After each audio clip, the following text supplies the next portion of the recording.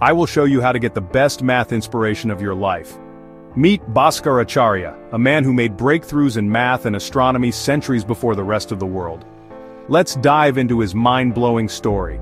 Bhaskaracharya, also called Bhaskara II, was no ordinary mathematician. Living in 12th century India, he tackled mind-boggling problems in algebra, geometry, trigonometry, and even astronomy.